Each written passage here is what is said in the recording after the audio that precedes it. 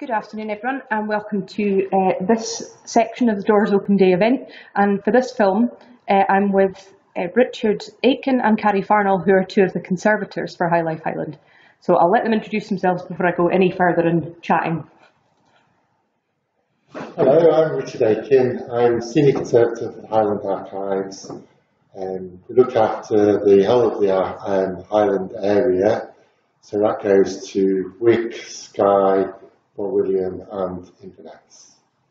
Hello, my name is Carrie Farnell and I'm a Conservator here at the Archives, and my main job is to work on project and external work and So you've hit on an interesting point. So in simple terms, for anyone who doesn't know, what is a Conservator? So what do your jobs consist of? So a Conservator in the archive service is working on organic material. So we work on paper, parchment, books, maps, anything that's really sort of manuscript. But that does go into the digital age as well, which does involve CDs, photographs, video reels as well. But most of the work we work on generally are books, paper objects, maps. Okay, so people, I think, we were chatting beforehand, I think sometimes people associate the word conservator with the art world and repairing paintings, but there are different types, and obviously because you're based in the archive service, you're looking at repairing and conserving our document collections, primarily. Mm-hmm. So do you want to chat us through some of the tools that you use in the trade, or some of the things you've got out to show people? I know you have loads of specialist equipment within this studio. You've got, what have we got to show? Well, this isn't specialist equipment, but whenever a document comes in, we'll go through all the documenting processes, which begins with putting things onto a database. So all our treatments are recorded. We take photographs through the processes. So as soon as a document comes into conservation, it's then photographed, so we've got the before documentation, and then as we go through the treatments, we do all the treatment processes, and then we obviously take photographs at the end. When we're running through a document, we take photographs, then we'll start cleaning using a latex sponge. It's like an aerated sponge that's very good for loose soot and dirt. And then we'll use a soft brush just to remove any excess cleaning residues. Soft brush is so that we don't add any extra abrasion to the papers and the documents that we're using. And the aim of this process is to stabilise the documents so that they can be used in the future. So you're just ensuring that any damage is kind of neutralised and anything that's not going to be damaged going forward. That's the main objective. Yeah, so when we begin working on a document, we do all our analysis.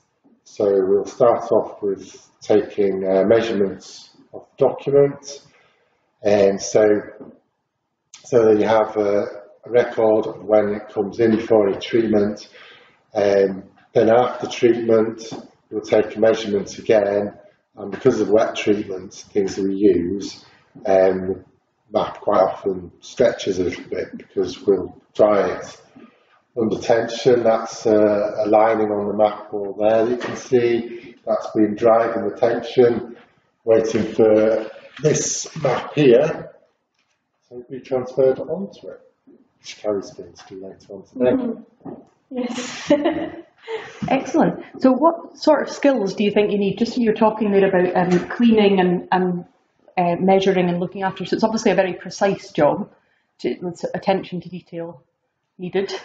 Yeah, so the other part of analysis is checking the inks, making sure that, you're working out what the inks are doing.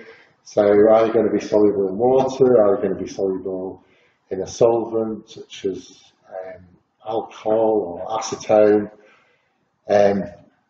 What are the inks made of? Are they carbon black ink? Are they iron gall inks? Those two inks are generally more traditional inks until you get into the mid or late 20th century, 21st century, where there's a lot more inks around. So we're testing the inks. If they do need fixing, then we've got fixatives that we'll use. Paraloid B72 is one that we like using, and that's mixed using an acetone, and then we can go over later on with the acetone to remove the residues of B72. There are other ones as well, but that's our favourite one, the Paraloid B72. That's my favourite cleaning material. Fixing material. Fixing material. Fixing material, yeah. It's interesting, even just listening to you talk already, for anyone who's been watching this series of films will know we're generally concerned with stories, with documents, with the content. But your job is very much about protecting the object of the document as opposed to the content. But protecting the object ensures that the content survives, if you know what I mean. Yeah. So what sort of problems do you usually see when documents come in? Are there particular things that we often get mouldy documents, and we'll get documents that have been poorly handled, so you get losses and areas of text that are missing but could cause maybe more of a risk to the document later on, like if someone handles it in the search room. So we also get like spines coming off books, which can be interesting. I've got examples here. I've actually got a new spine on this one, and these are from Argyll Estates, so very old books. This one's 1775, but that's something that people even in their own house will be familiar with, the spines coming off books if you handle them too roughly. Yeah, you can see the corners if you show the corners. The corners are still waiting to be consolidated. Yeah, you can see where that's actually parchment, vellum corners. And that's just from storage and from being used and handled and just wear and tear. Just general handling, wear and tear. How old's that document? This one's 1775. This one's actually a census record. This one's 1779. So this one would have been a... So that's 1775 to 1883. So that was a working document for 28 years. Yes. Yeah, and then has survived ever since then, being looked at and used. So I guess quite a lot, as you're saying, of what comes in is because it's been not necessarily overhandled, but just regularly handled. And some things, I guess, because of where they've been stored, the problem is if they've been in damp conditions or... Yeah, that can be a big benefactor as well.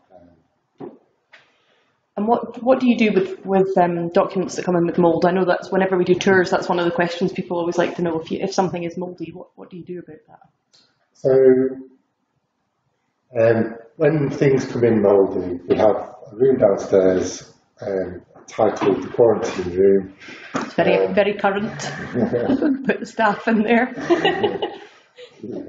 And the documents stay in there. It's not under any special conditions, but we do have a freezer in there. So if anything is wet and we haven't got enough time to dry the document out, then it can go in there and remain stable. We recently received quite a big collection from a cemetery up the road in Inverness. They were in pretty poor condition, and because there was so much work involved when we brought them in, half the collection went into the freezer, and we've just been taking them out gradually.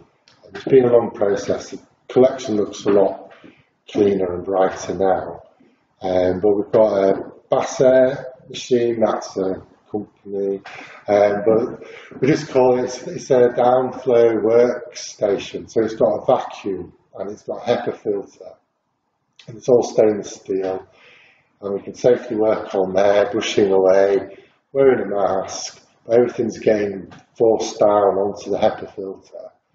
And then that gets serviced every 3 to 6 months, definitely every 6 months anyway.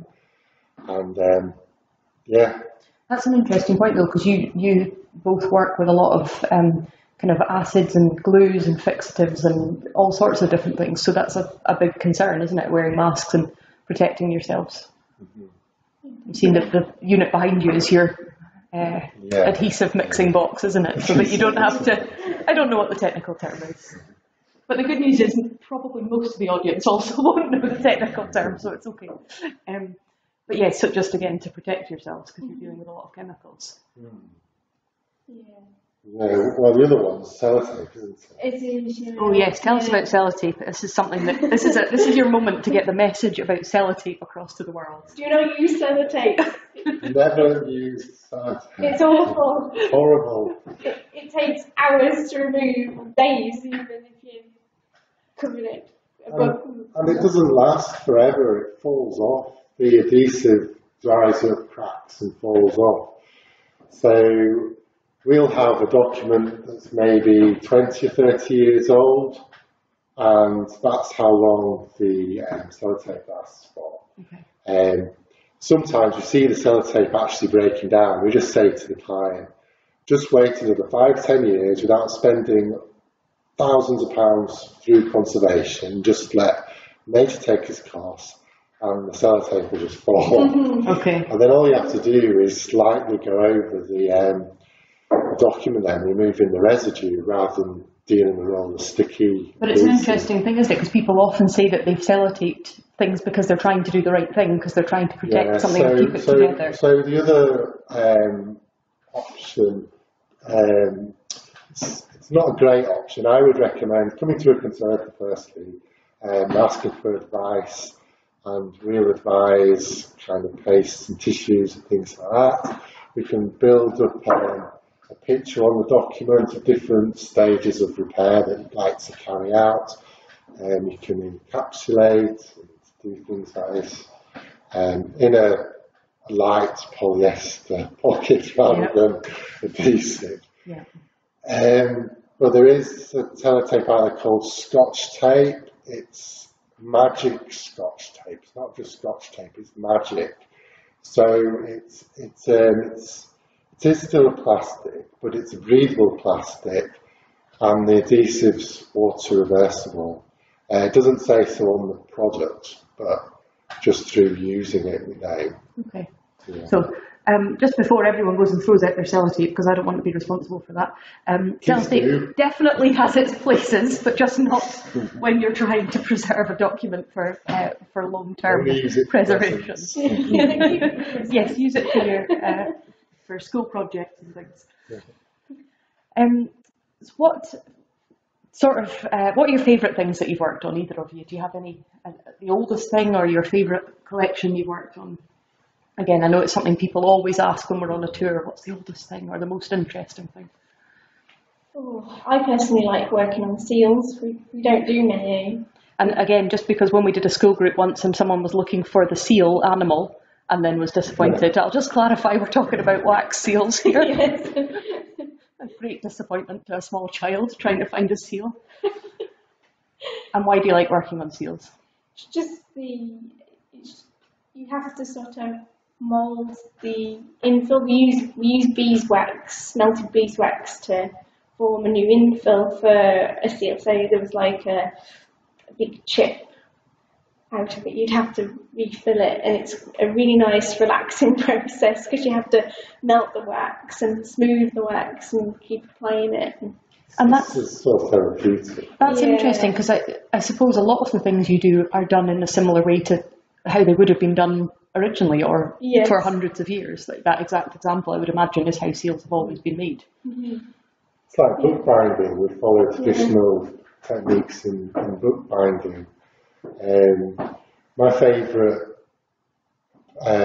document book I think I've ever done was, obviously I'm Yorkshire, but originally I've been here 10 years, and I worked on a Ripon Abbey book.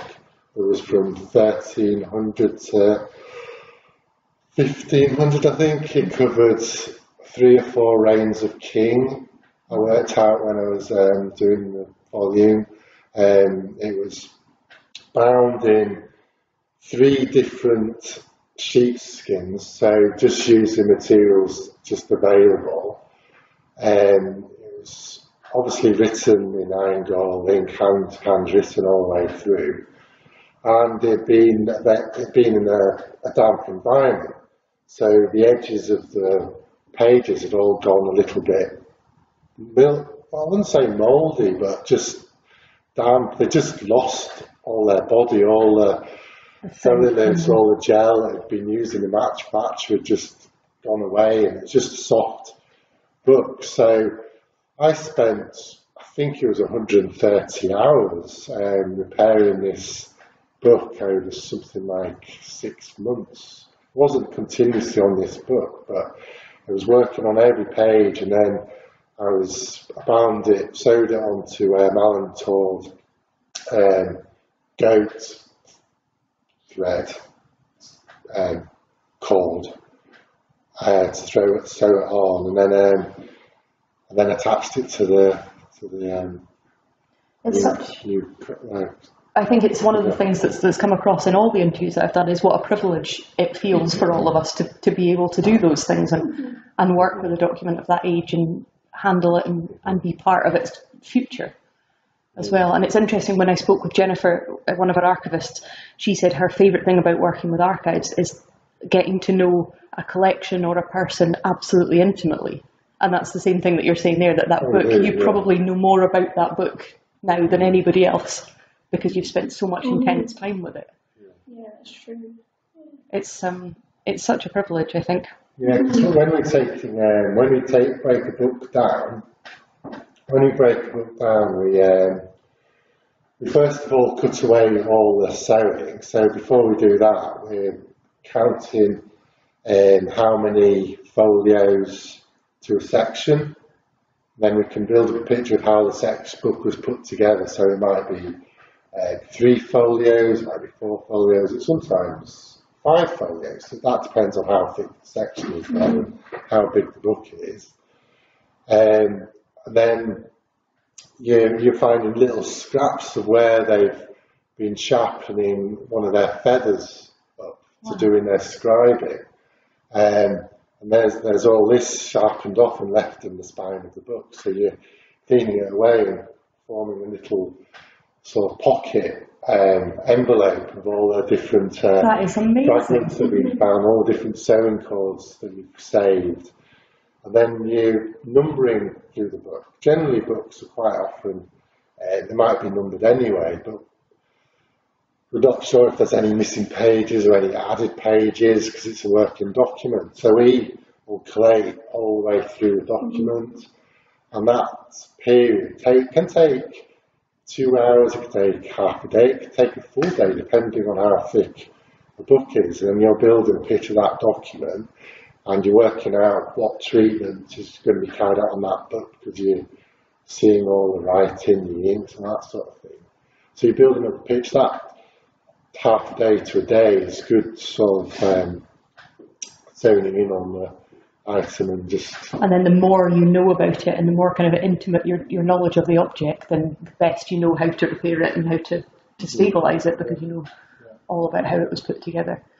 And one of the questions I know you always get asked, you never infill any words that are missing.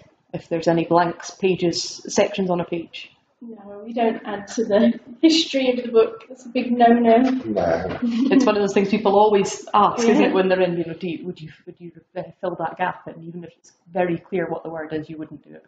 Yeah, we do sometimes book restoration, but that's what you're talking about when you want to infill with writing. You're restoring. We don't restore. We're not like furniture restorers where we can copy a pattern of a thread. Yes, you're not trying to make it as it was when it was first made. You're just trying to stabilise it. Yeah, we can't edit it to how we want our boundary to be for us. So imagine if Carrie and Richard were changing history in this room by adding words into documents. But it is something people always ask. Certainly me when I'm giving a tour, they'll always ask that question. So the final thing I want to ask you, unless there's anything key that you want to shout about conservation before we go, is why is your job important? You know, we're living through a kind of crazy time in the world just now, which is just witnessed by us all standing so far apart to do this interview. But why is it still important for us to look after these old documents and make sure they survive? It's a big question. It is a big question. But it's always important to look after your local history and your national history, and the documents help preserve all this history.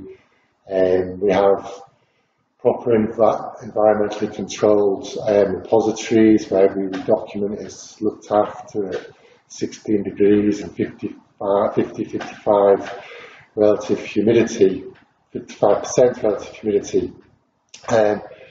And all we do when the document comes in is help preserve or stabilise. Stabilise a good word for a document, because it can come in acidic, come in with spines breaking off the document, and we come along and we'll clean the document, removing any acidic residues. We'll add buffers into maps and documents to stabilise the paper. So some of these sky plans that I've been working on, they've been coming in at 4.5 pH, 7 is neutral. So I've been adding a calcium carbonate buffer, which brings them up to 6, which isn't perfect 7, but they are stabilised, and they've got that buffer in there, then they'll keep them at 6. They won't drop below that again. And then a lot of papers will lose their gelatin size over a period of time, and the paper will start feeling soft. So we'll add size into the paper that adds body to the paper. So there's a lot of stabilising going on, and then we're preparing tears, we're doing the infills with blank bits of paper. Not writing on them. But without conservators doing their job, then researchers wouldn't be able to use or handle the documents maybe. And I suppose what you're doing essentially is preventing them just disappearing for good. In the long term. So, you know, researchers wouldn't be able to, in my job, I wouldn't be able to use the documents without the work of you guys stabilising and protecting them. So we're agreed it's super important. Definitely. It's very important. Yes. Well, I hope you've enjoyed learning a little bit about conservation. If you want to know anything more about the services that we offer, we do work for external clients as well as on our own collections. So if you want to find any more about that, then please just drop us an email or comment on this video, and we'll let you know some more information. Thanks, guys. Thank you. Thank you.